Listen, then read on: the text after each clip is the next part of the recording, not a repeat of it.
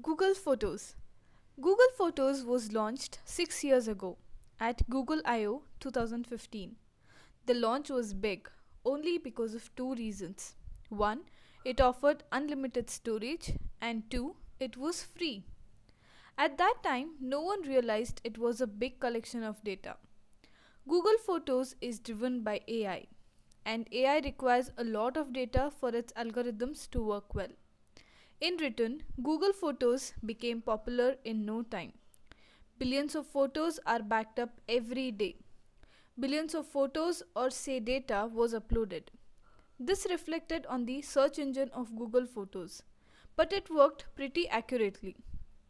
For example, if you ask a particular photo you remember from 6 years ago where you were at a sunset spot with a blue t-shirt on, it would give you the results. I have personally been an user for Google Photos for more than 5 years, backed up thousands of photos. It was easy backup and share photos with links and high quality pictures unlike WhatsApp.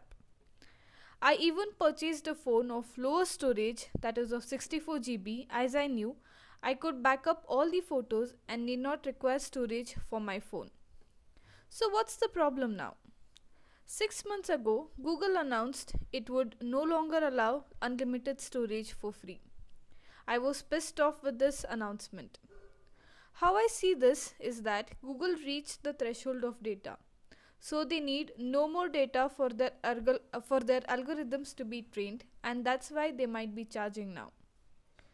I have a solution to back up these photos. Google account has storage of 15 GB.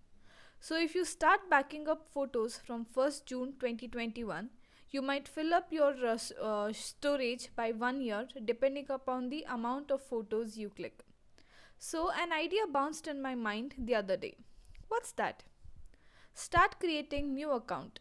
Name it your secondary account. When your primary account is filled, create a secondary account on yearly basis, that is 2022, 23 and likewise. At the end of each year, share your photos from secondary account to primary account. Keep on doing this every year. I think 15 GB from secondary account might be enough for an year, as Google backs up your images in compressed original quality. If 15 GB is not enough, then create a new account on half yearly basis or quarterly basis. Then share those photos with your primary account. This should temporarily solve your storage problem for free, as there is no alternative available. At last, I would like to say that Google Photos is the best in terms of backing up, search and sharing your photos. Hope you like it.